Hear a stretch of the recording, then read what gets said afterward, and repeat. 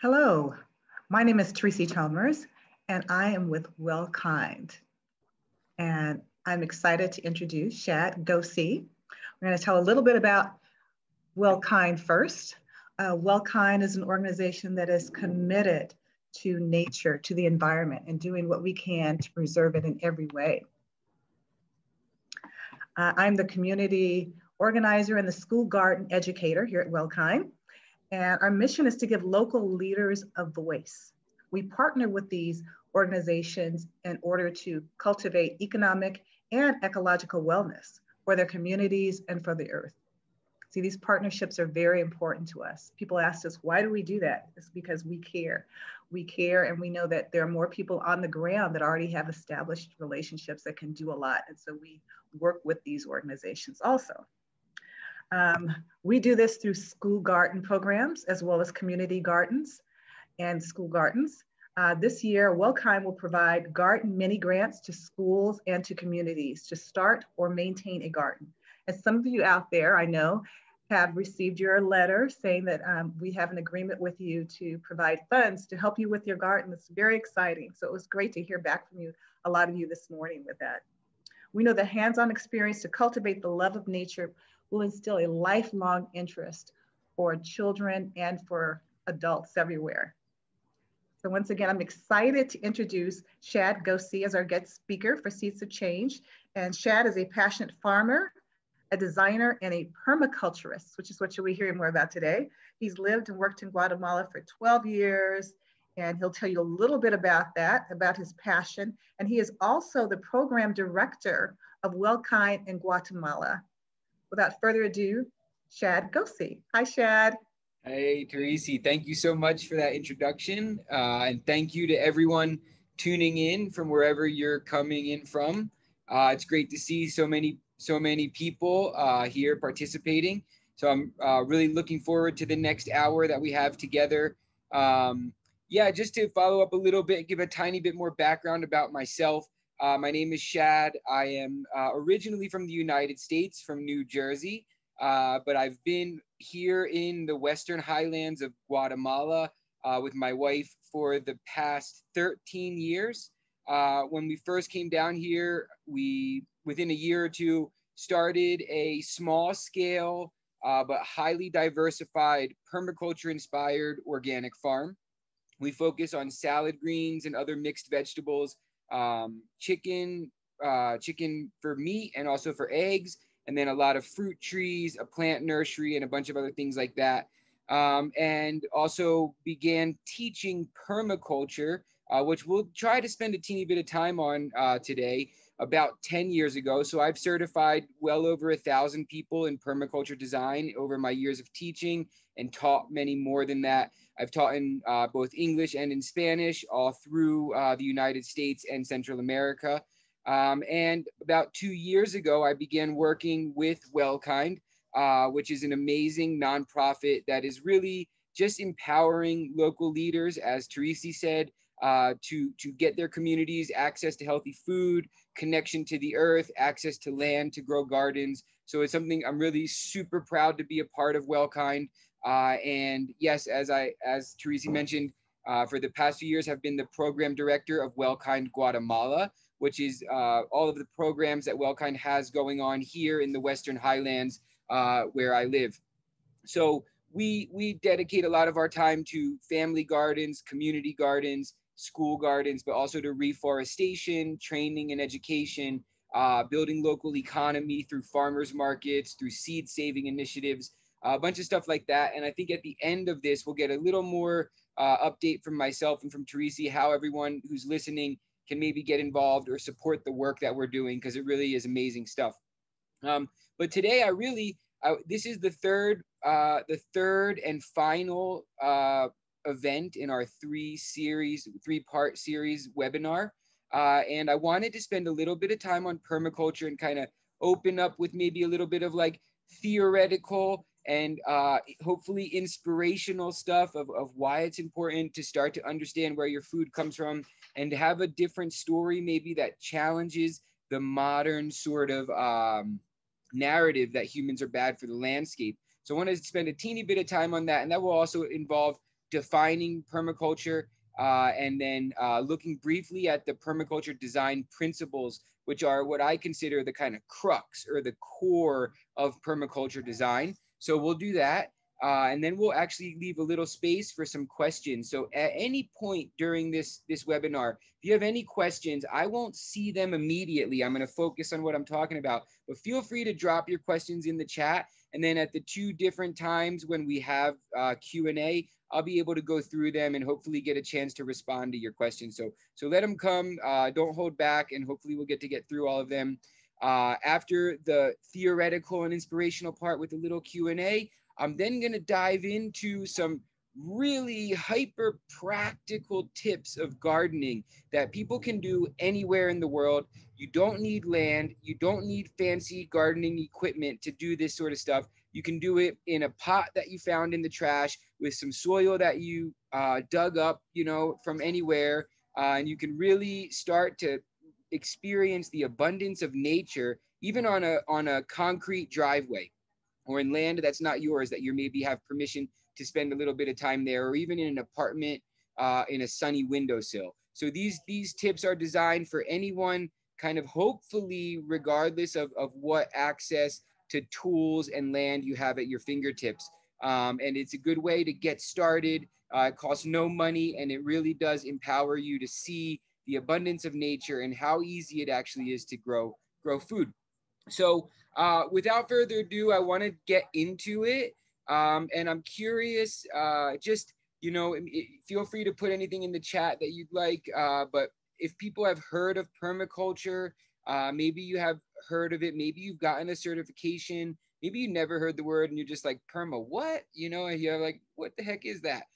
So permaculture is, I consider it more than anything a social movement, but it's also a design pedagogy. It's a way of designing holistic systems. And so usually permaculture is applied to gardening and to resource and land management.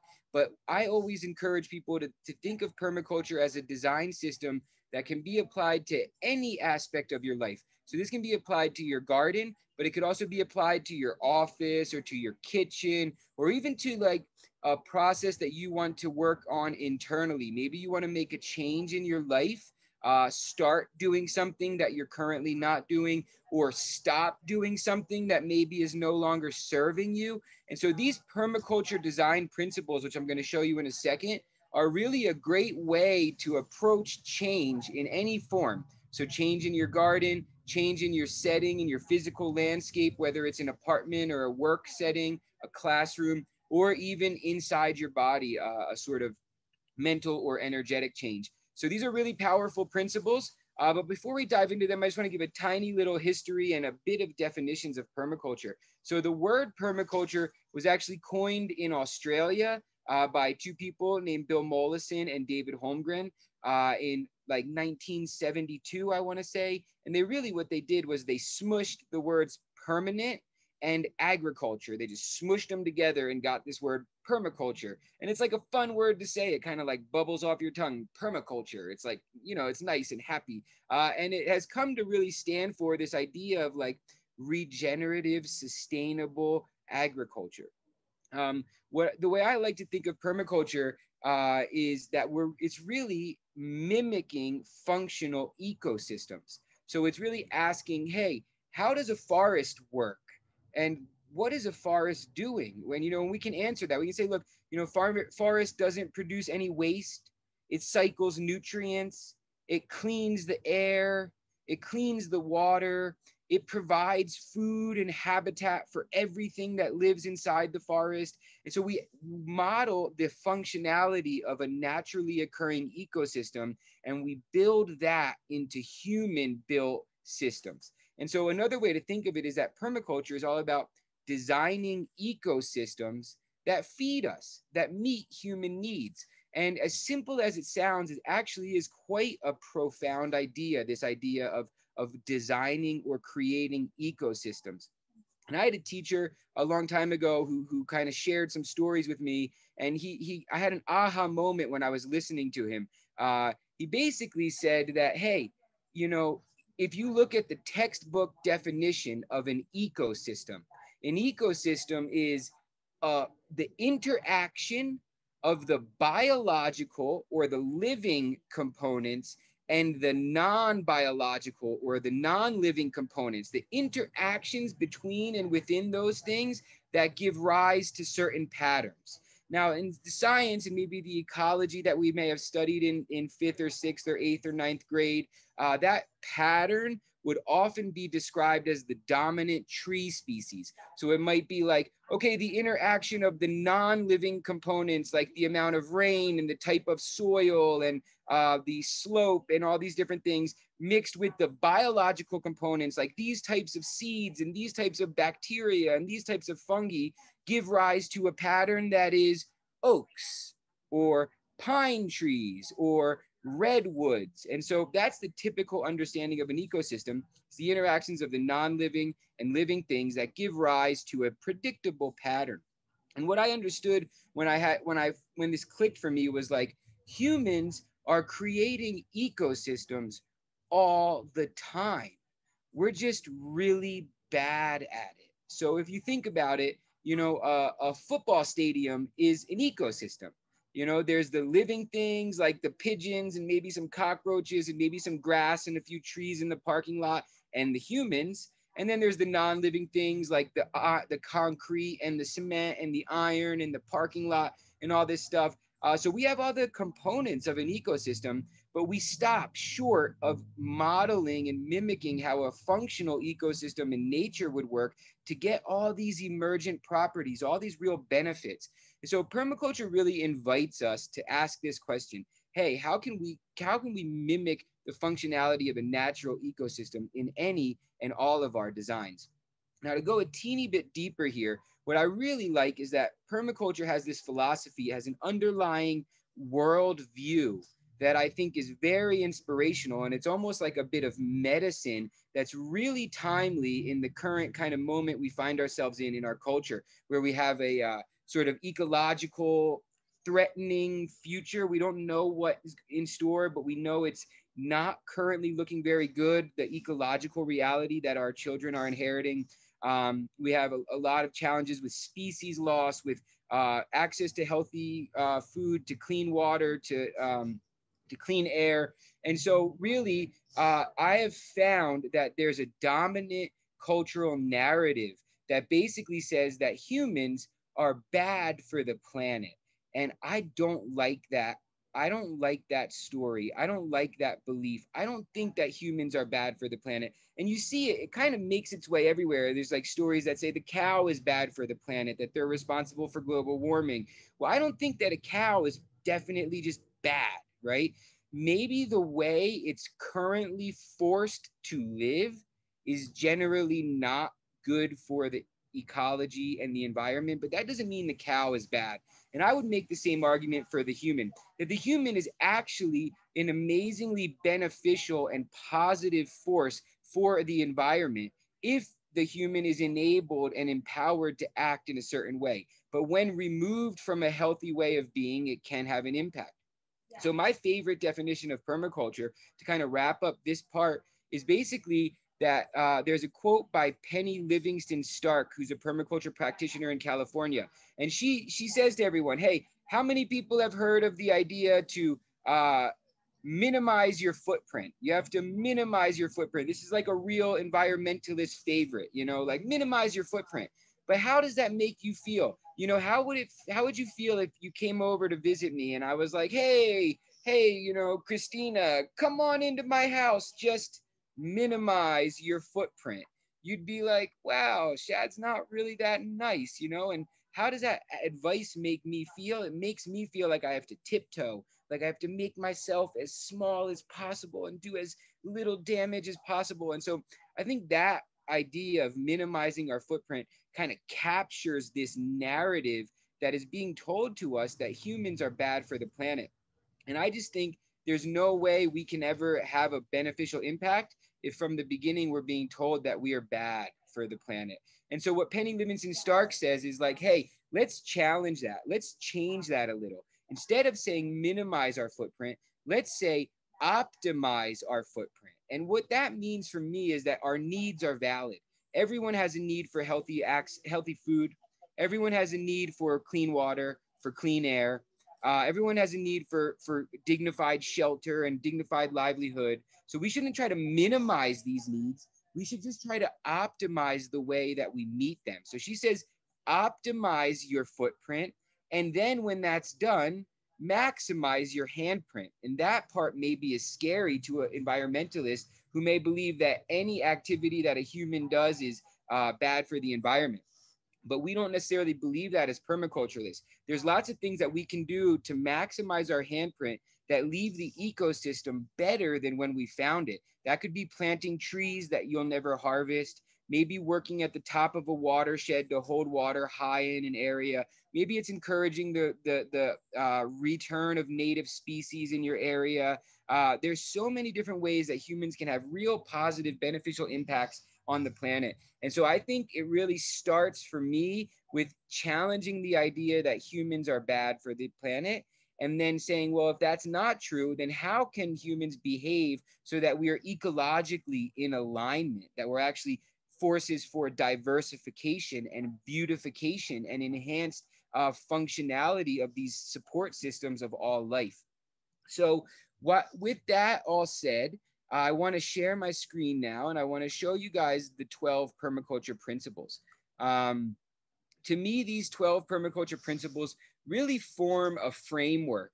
They form a framework that can help you make decisions that are both ethical and ecological. And in fact, if you see right under where it says the 12 principles of permaculture, it says that it's adapted from Dave Holmgren's principles, which can be found at permacultureprinciples.com. David Holmgren is one of the two founders of the word and the movement permaculture. And one of his definitions is, in fact, that permaculture is a framework for making ethical and ecological decisions. And when he says that, I'm instantly reminded of these 12 principles.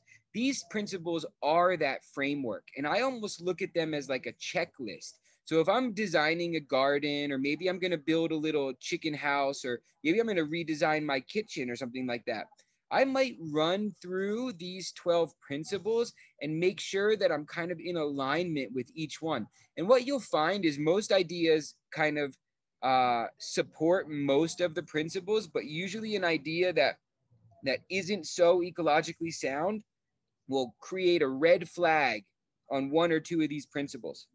So they are a checklist and a framework that guides you towards making decisions that are both ethical and ecological in nature. So I just want to go through and share a few of these.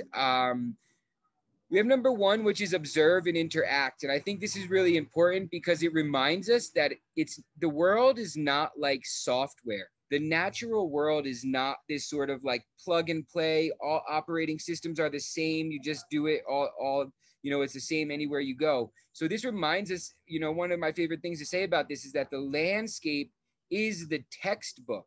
So it all starts, good, high quality design starts with observation and small, tiny interactions. So this deep observation really informs us of how things are moving around the area that we want to design, what sort of flows are happening, what things are happening throughout a year. There's a good permaculture piece of advice that says, before you do anything permanent, you should observe for 1 year. Now, we don't always have that luxury of time, but when possible, the longer you can observe before committing to something permanent, the better. Number two tells us to catch and store energy. And it's really interesting. We talk about energy a lot in permaculture. The sun is energy. And in fact, maybe you're noticing it as I'm kind of slowly shifting, just in this webinar right now. I was not observant enough to realize that the sun's going to come through and start to blast me. So I'm slowly moving to stay out of the line of the sunlight. So the energy of the sun is something that is moving through our site all the time. How can we catch and store the solar energy? How can we catch and store energy of wild animals or of people or of traffic? How can we catch and store energy of trash, financial energy, any number of things that might be flowing through the thing that we're trying to design are worthy of asking this question. How can we catch and store them? Or alternatively, deflect them in an ethical way. Number 3 encourages us to obtain a yield.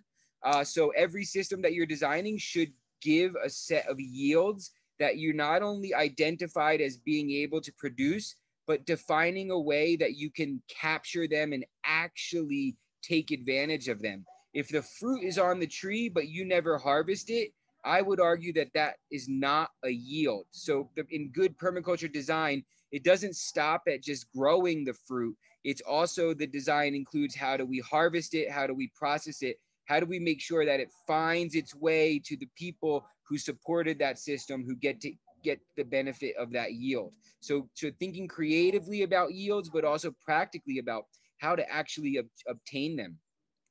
Number 4 is one of my favorites. So I'm going to spend a minute on this before moving on. Applying self-regulation and accepting the feedback. So this to me is like the formula of design. So when we think about design, a lot of times people think, oh, I make this home design and then it's finished and it's done. But that's not really it. It's like, that's only one part of it. So you have to create a design and then you have to let it run a little bit. That's what we mean by applying self-regulation. So it's like, okay, let's redesign my watering system, for example, and then let's turn it on. And we'll watch it for a couple weeks. We'll use the watering system and see what happens. But at some point, we have to accept the feedback, okay? And when we accept the feedback, we need to also provide a way to take that feedback and bring it back into the design and adjust what the things that were not really working for us. So I always have a little story here, like, you know, just a simple one because it paints the picture. And we're always designing. We're always designing. So for example, say I'm interested in maybe getting in better shape and eating pretty healthy. And so my first step, principle number 1 says observe and interact. It's like, okay, well, what I've observed is that when I leave the office at 5 p.m., I'm really hungry and there's a McDonald's between my office and my house. And I always stop and I get a Big Mac. And like, that's something I definitely don't want to do. So the first step of design is observing that, hey, I'm hungry when I get out of the office and I want to eat a Big Mac. So I stop and eat a Big Mac, but I don't want that. So then what I'm going to do is say, I'm going to apply self-regulation. I'm going to make a change. I'm going to bring 2 bananas because bananas are way healthier than a Big Mac, or 2 apples. But I'll say, let's take 2 bananas. So I put them in my car. I go into the office. I come out at 5 p.m. The bananas are there, but they're all hot. They've been in the sun in the car all day, and they're just like kind of warm brown bananas. And no one likes a warm banana. So I take a bite of it. It's kind of gross. I don't eat it. And then I end up stopping for the Big Mac anyway. So that's the feedback. The feedback is, I don't want a warm banana. And so I have to somehow modify the system. So I go home that night, I'm thinking about it. That was a gross banana. So then I decide, oh, I'm going to make extra dinner, some healthy dinner, and I'm going to bring the leftovers into the office and put them in the office fridge. And then when I get out at 5 o'clock, I can have a little snack from my leftover dinner the night before, which is much healthier than a Big Mac. And then go home, and then I won't have that urge to get a Big Mac. So that realization of the warm banana is, for me, the feedback. And so I always tell people, when you're creating a design, no one gets it right in the beginning. There's always a warm banana. So you need to have a design process that allows you to be prepared for the warm banana and then have a flexibility enough to shift it and modify the original design to accept the feedback. So this is really important. I like to always encourage people, because I think people feel set back when your first design doesn't work the way you want it to, but that's just how it is. I think everyone has this. And so knowing that the warm banana is going to come, it encourages you to then find a creative solution for the feedback that the system's telling you. Going on a bit more, number 5 encourages the use of renewable and sustainable resources and services. So that one kind of is pretty self-explanatory. Number 6 encourages us to produce no waste. So anything that you're designing, if it's a little business, if it's your kitchen or anything, ask, how can this system produce no waste? Everyone's probably heard of the 3 R's. but we also have the 5 R's in permaculture. So it's not just reduce, reuse, recycle, it's refuse. So no, thank you. I don't want that single use thing. So refuse, then reuse, reduce, repair, and then recycle. So repairing stuff is also another one of the R's. So permaculture gives us the refusal option and the repair option. Number 7 is to design from the patterns down to the details. So really going back to number 1, observation, observing the patterns that you're working with. If you're trying to redesign your morning routine, for example, to know the patterns of your body, of your mind, of the people that maybe live around you or in your area, in your house, if you can be aware of those patterns before you determine all the little details, the design will be better. So starting from the broad patterns and then drilling down to the details. Number 8 encourages us to integrate when possible. So always asking, how can these two things be combined? Number 9 is encouraging slow and small solutions. I think in the dominant industrial culture, we have this go big or go home attitude, but permaculture says, no, let's start slow, small, also decentralized. Number 10 encourages the use of diversity, not putting all our eggs into one basket. Number 11 tells us to value the marginal, use the edges and value the marginal. Oftentimes the marginal, which is kind of the thing that's not like the rest, tends to get forced into being like the rest. It's like, oh, you're marginal, you're odd, you're the oddball. We're going to pretend you're not there or cover it up or something like that. But in permaculture, it says, no, the marginal is actually oftentimes the most useful or productive or diversifying potential of the system. So how do we value the marginal land, the marginal people, the marginal settings, the marginal parts of the day, for example, the marginal parts of our garden? So it encourages the creative use of these sorts of things. Number 12 tells us to creatively use and respond to change, which is a little bit of like, yeah, that doesn't really leave me too satisfied. But I think by following the other 11, you put yourself in a position to be able to creatively use and respond to the changes that are always coming. So that was a quick little rundown of the permaculture principles. I'm going to stop my share before we go further. And I just want to kind of say, like, so basically, the principles are this framework. And I would really encourage everyone to get these principles in front of you, maybe write them down, spend a little bit of time thinking about like how you can apply these in your life. Maybe I used to keep them in a little piece of paper, just the 12 principles. And anytime I was working on anything, a garden or even just in my redesigning my day, on New Year's, around the New Year's time, I always take out the principles and I'm thinking about what I want to achieve the next year. And I look at the principles. It's a form of inspiration. So we're about 30 minutes in. I want to just check and see. I see a few questions that came in. So yeah, a few people noticed the marimba music. So right on for, a throw out to Guatemala, which is where we are. And yeah, it does sound Greek. I never thought of that before. Someone asked, where should someone go to get started with permaculture? Well, just diving into these principles like we did is a great start. Atitlan Organics has permaculture trainings, and I can share a link there. But just Googling around and starting to Google permaculture, what is permaculture, you'll find a lot of stuff online. But most importantly, I would encourage you to plug into your local networks. Hopefully there's a community garden or a guild of gardeners or people that are working with the land wherever you're living. And if there's not, maybe you feel encouraged to start one, but going to local meetups, connecting with other people. I like to say that permaculture is the largest social movement in the world. They're literally on every continent, every country. People are talking about permaculture somewhere. So finding those people is another great way to get plugged in. And what are good plants for beginners to start with? So that's what we're actually going to dive into now. So I'll leave that pending. But in general, starting with a little vegetable garden is really easy. And kind of depending where you are, Growing leaves are really easy. So growing like Swiss chard or lettuce or kale or something like that is really easy. They're shorter and faster growing, so you don't have as long of a timeline for maybe illness or pests to come in. But also, again, depending on your area, the annual vegetables don't cost much to start and get going. And then if you lose them, you don't really lose much, but some of your time.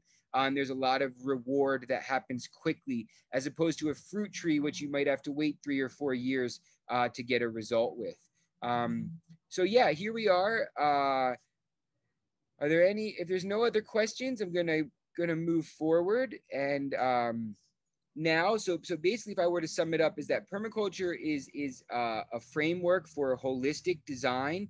Using those 12 principles, we can start to bring in some of the functionality of ecosystems into our environment, into our garden, into our house, into our lives, into our schedules, and just understanding that it encourages us to say that humans are not necessarily bad for the planet. And in fact, if we think creatively, how to observe, how to accept feedback, how to catch and store energy, how to produce no waste, there's always an option to do these things. And that would really help reestablish and redefine the impact that humans have on the planet, and challenge that narrative that humans are only bad.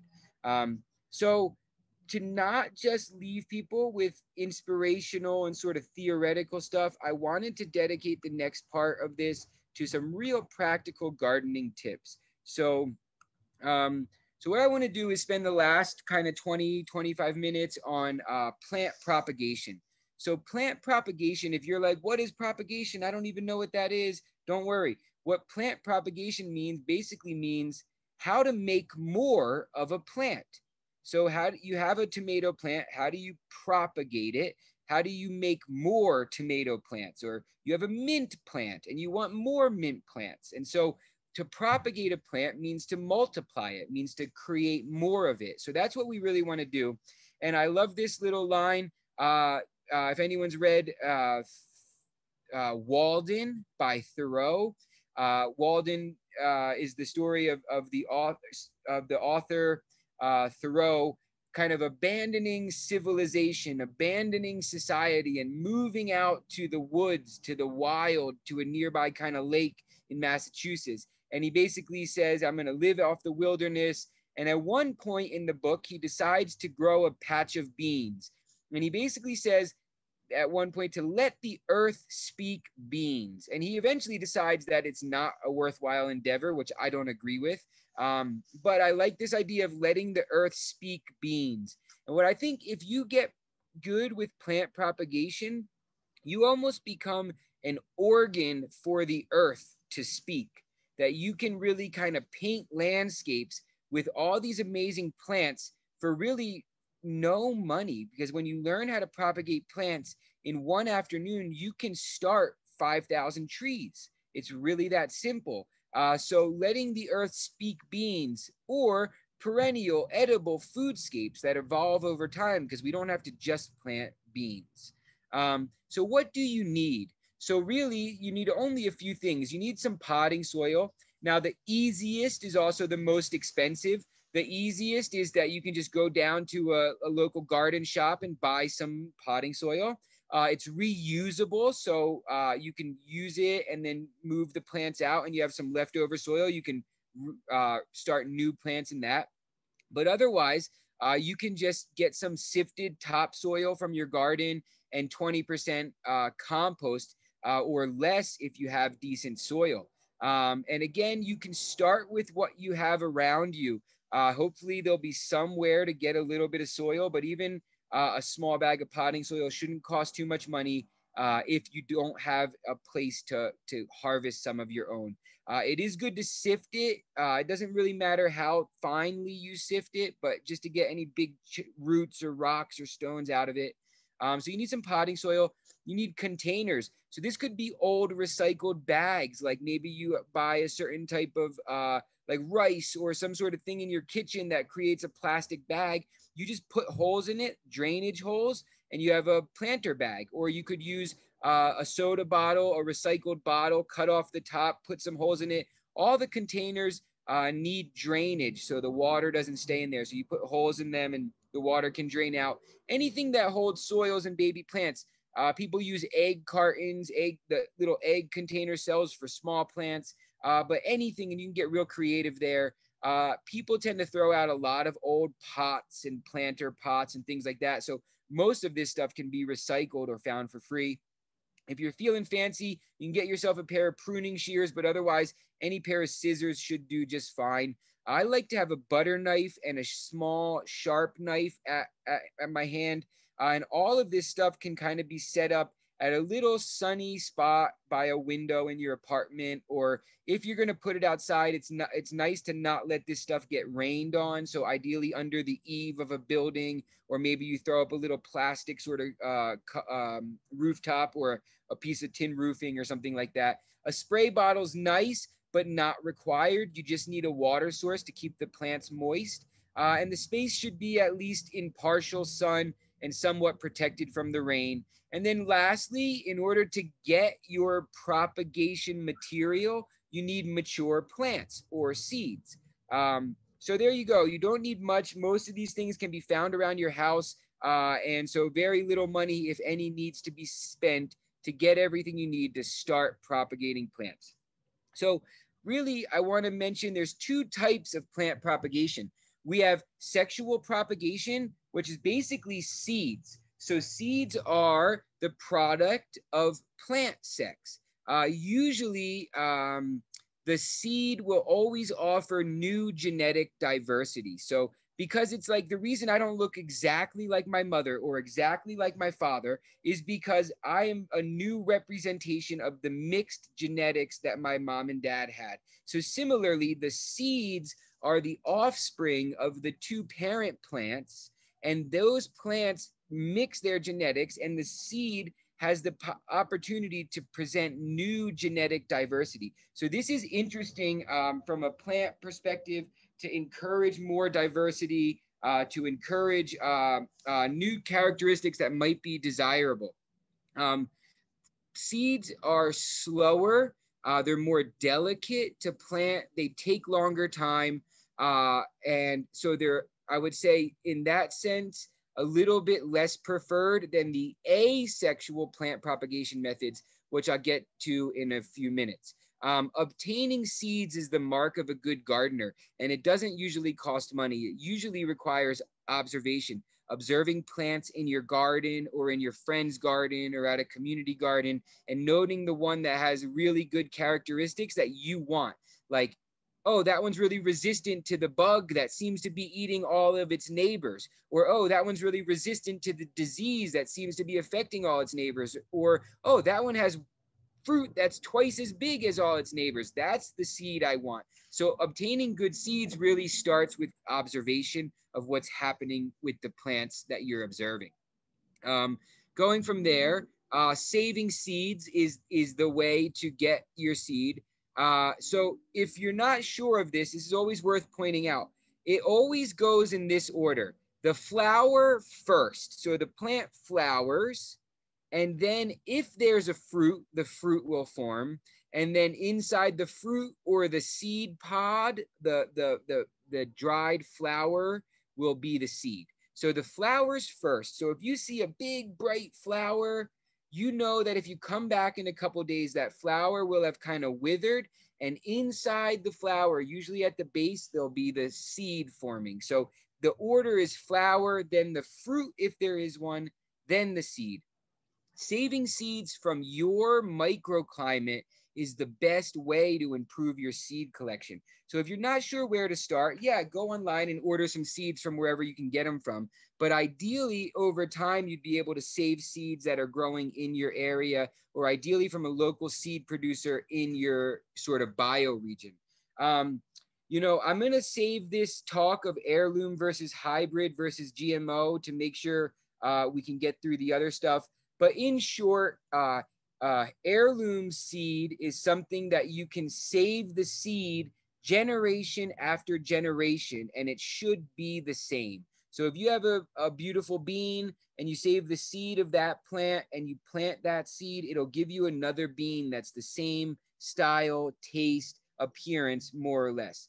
A hybrid is the result of a mix of two parent plants, and oftentimes the seed that offspring gives you will actually resemble a parent plant, like the grandparent, more than its like mother plant, so to speak. So hybrids are harder to save over and over again, but they can be saved. And genetically modified organisms are kind of a whole different class.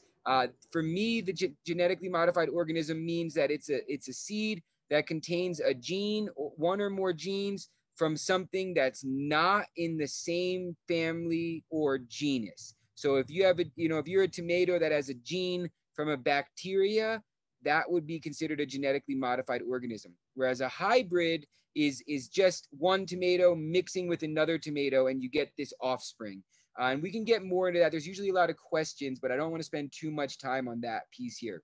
And then just in general, if you start saving your seeds, you are starting to impart your preferences on the plant lineage. And that's a really fascinating thing. If you like big tomatoes that are less acidic, and you start saving the tomato seeds from the big tomatoes that are not quite as acidic as the neighboring plants, over time, you get your own sort of lineage of tomatoes that are less acidic. And that lack of acidity is representative of your preferences being imparted on the plant. So you start to see that even in a tiny garden, you can start to observe and interact with plants over generations and start to really form these deep relationships, which is something amazing and speaks to that idea that humans don't necessarily have to be bad for the planet. And in fact, one would argue that the incredible diversity that we're now losing came about through gardeners from many, many thousands of years imparting their preferences and their microclimate restrictive climatic factors onto the set of food plants and medicinal plants that they use, and over time getting this rich tapestry, this rich diversity of seeds. That's all a beautiful implementation of human ingenuity to enhance diversity in the environment. Let's move on now. So that was all seeds. Seeds are sexual plant propagation, but we actually have 4 other types of plant propagation that are 4 types of propagation that are asexual, that don't result from pollination and don't require seeds to deal with. So for example, we have asexual propagation is faster. So even if you could save the seeds of something, you actually may choose to do an asexual propagation method because it's quicker and you don't have to deal with these tiny little seeds and wait for the plant to get bigger and bigger and bigger. One of the drawbacks of asexual propagation is it's a clone. It's a clone, so it's actually just genetically identical to the mature mother plant that you propagate from. So this isn't necessarily bad, but if you are interested in plant diversity, you may want to save some seeds when possible. I want to go to this piece now. So we have about 10 minutes. So I want to leave you with this sort of practical way to figure out how to propagate plants, even if you don't know what they are. So this is really what I call propagating plants using your intuition, okay? And so what this does is it teaches us to have a dialogue with the plant. So the first thing you want to do, you see a new plant, it's in front of you, you're like, wow, this plant is super interesting. So the first thing you want to ask the plant is, hi, plant, what's the most interesting thing about you? What are you trying to tell me? Oftentimes it'll be a flower, maybe it'll be the color of the leaves, maybe it'll be thorns on the stems, but it'll have some characteristic. And whatever your attention is drawn to, that's an observation and it's valid. So you're out there listening now. The first thing you want to do when you see a plant, it's so tempting to say, oh, what plant is this? What's your name? But you don't want to ask what its name. You don't want to use one of those plant app identifiers. You don't want to go on Google. you want to stop and you just want to observe. And instead of saying, what is your name or what are you, maybe just say, hey, what's interesting about you? What part of you is calling my attention? So this is key to understanding plants. Asking this question of, hey, what's the most interesting thing about you? If it is a flower or a fruit or a seed that you're seeing that's calling your attention, that's the plant telling you, hey, look, the flower is the most interesting thing, or the fruit is the most interesting thing, or this big old seed. And if that's telling you that, it's telling you, hey, use sexual propagation, save my seed. So if the most interesting or known thing about a plant is the flower, the fruit, or the seed, you want to start with the seed. As said before, you don't want to look for a seed in the bright, fresh flower that just opened up.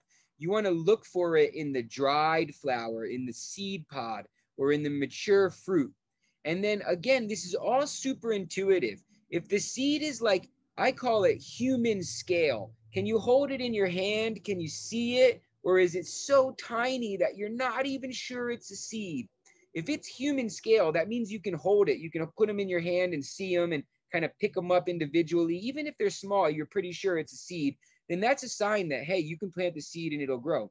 But a lot of things will have these little specks of dust and you're not even sure if they're seeds.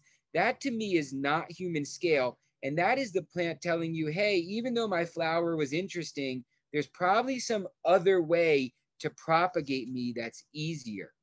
So I'm going to do this with some repetition to hopefully drive these points home. So the first thing you see when you see a new plant, you say to it, hey, plant, what's the most interesting thing about you? And if it happens to be a flower or a fruit or a seed, you want to look for the seed. And if it's human scale, you know you can just plant it. And that's literally as simple as taking some potting soil, filling up the bag that you recycled, and put the seed in. You usually want to put it about twice as deep as it is big. So if it's that big, you put it twice as deep and keep it watered and it will grow.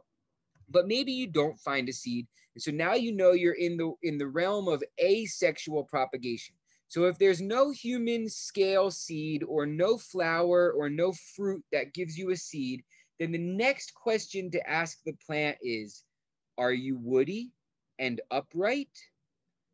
Are you woody and upright? Is that how you're growing? And so plants that are woody and growing upright are generally telling us that we could take a cutting.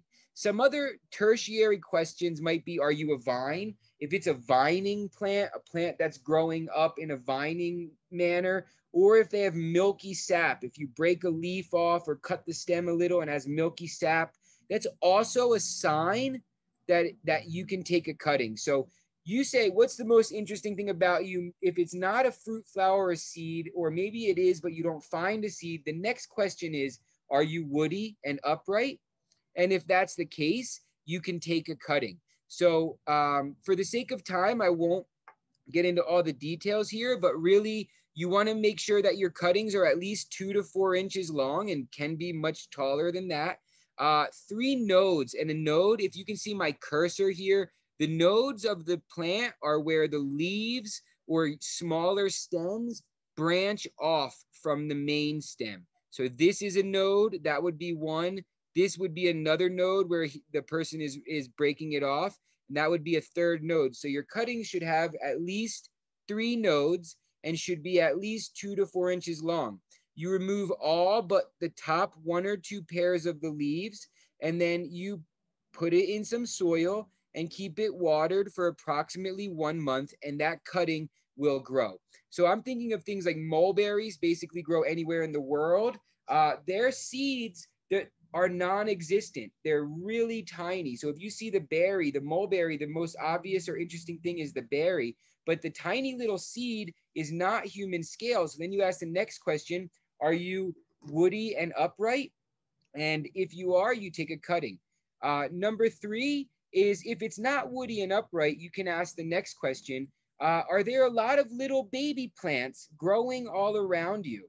And if that's the case, as you can see in this picture, there's all these little baby plants growing all around. You can use plant division. And plant division really is as simple as pulling off one of those little baby plants, the roots and the leaves. Just pull a whole little plant off and plant it in a new location. So again, in a big clump like this, there's probably 20 plants in there. One clump can actually plant a lot more of a space, create from one kind of mature plant, you can get 20 or 30 plants that in a year or two will be just like that. So again, this is fast and abundant way of creating plants for free. After plant division, maybe it's not woody and upright. Maybe there's not a lot of little baby plants growing all around it. The next question is, are you falling over and making roots where you touch the ground? Now, maybe people have seen something like mint growing or these spider plants in the house. They fall over, and wherever they touch the ground or touch some moisture, they make some roots on the node. So if the plant is falling over and making roots where it touches the ground, you can actually help it or just break off a little piece that has roots and shoots, and it looks just like plant division, but it's happening in a different way. So that's called layering. So if the plant is falling over and making roots where it touches the ground, like here, then each of these can become its own plant. You can cut it away from the mom plant and move it somewhere else. Number 5, the last type of plant propagation is really, these should be done in order. If there's no fruit or flower or seed, if it's not woody and upright, if there's not a lot of little baby plants growing all around it, and if it's not falling over and making roots where it touches the ground, then the last question is there just not much happening above ground? If there's not much happening above ground, that's a sign to look below, and usually you'll find big old chunky roots, and this is root division. So this, you see, these plants, they don't have nodes, they don't have branching stems, they're not woody and upright. And sure enough, if you dig down below, they have these big chunks of root. You can break off a piece of root and plant it. And so basically, you can go out and explore all kinds of plants. You can walk through the forest and really just use this intuitive communication. Stop in front of a plant. Hey, what's the most interesting thing about you? And the last time, I'll repeat these. Is it a flower, a fruit, or a seed? If so, look for the seed. If there's no seed, then you go on. Are you woody and upright? And if the plant says, yes, I'm woody and upright, take a cutting, put it in a bag with soil, and it'll probably grow. Maybe it's not woody and upright, and then you can ask, are there a lot of little baby plants growing all around you? And if not, are you falling over and making roots where you touch the ground? And if not that, then maybe it's telling you to look underground, because there's probably a lot of stuff happening in the root zone. With that, you can let the earth speak beans and more. So we have about 3 minutes. I see there's some questions, but I know we want to wrap up at the hour. So I just really, in just a few minutes, if you want to take a couple of those questions, that would be great. I've been looking them over and they're really excited to hear some answers. Yeah, please do. So please do. Yeah. You want me to take them? Yes. Oh, yeah. Okay. Great. You don't want to hear me do. Okay. So if you live somewhere where the season is really difficult to grow, like in Scotland, do you just leave the land over winter, or should you still be managing it in some way based on what you want to do in the spring? Well, if the ground is frozen solid, there's not much you can do. The time to do the plant propagation is in the spring and the fall.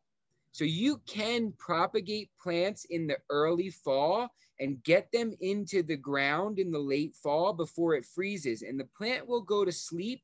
And as long as it can tolerate the winter, it will bounce back in the spring. But I would say that during the really cold months, you want to kind of let it sit. If you're spreading fertilizer or planting a cover crop in your garden, or maybe planting garlic or parsley or something that's going to tolerate the winter and sprout in the spring, you want to get that done in the fall for sure. And again, propagating plants can be done in the spring and in the early fall, but usually the summer and the winter are times to let the plants you already propagated grow or just lay dormant. Absolutely, can you do permaculture in a small space? Just what we went through. I've known some people who didn't even have an outdoor garden, but they dedicate a small space in front of their window, in front of a sunny window.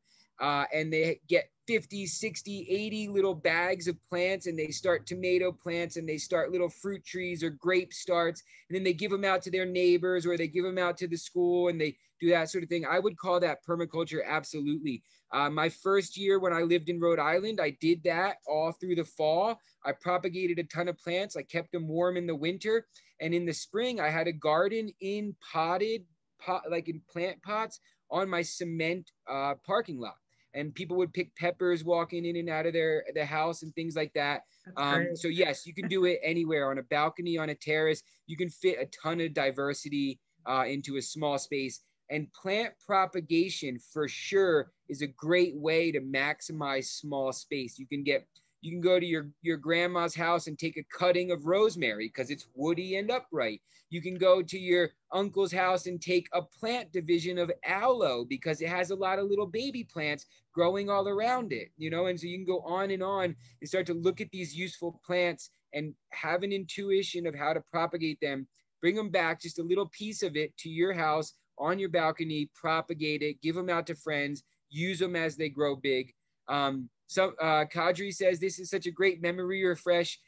Doing the permaculture design course with you in Lake Atilan was probably one of the most influential courses I've ever taken, and it still lives on. Thank you for the work. Thank you, Kadri. That's super nice. And I'm glad you did the promotional plug so I didn't have to. But thank you. It's awesome to hear from you. Wow. Bradley, very inspiring. Is it possible to get a copy of Shad's slides? Teresa's giving me the thumbs up, so I think she'll tell us how, but it will be recorded. It is being recorded, will be available on YouTube.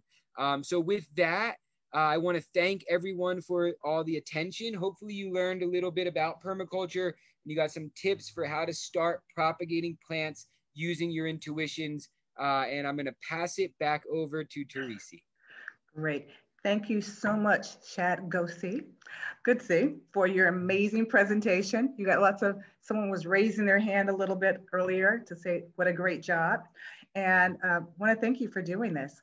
At WellKind, once again, we love to partner with organizations. One of our primary missions right now is to put gardens out there to really empower people to grow their own food, to know where it comes from, to know that it's healthy, to know that it's organic and that it's good for you. And so what Shad has been talking about are all the ways. And I told Shad earlier, we're kind of, closing this out with a bang here, having him do the presentation, because this month-long series, Seeds of Change, have been about planting your gardens, how to do that, how to feel better, how to live a life that is a lot more powerful because you're in charge of some of these things. So once again, I want to thank you, Shad, and thank all of the other speakers. And to tell you, if you'd like more information, you can go to our website at wellkind.org. And also, we'll be putting Shad's presentation, the handout for that, in our link that we will send out after the presentation to thank you. Okay, so once again, thank you for attending Seeds of Change with WellKind. Goodbye, everyone. Yeah, thank you, everybody.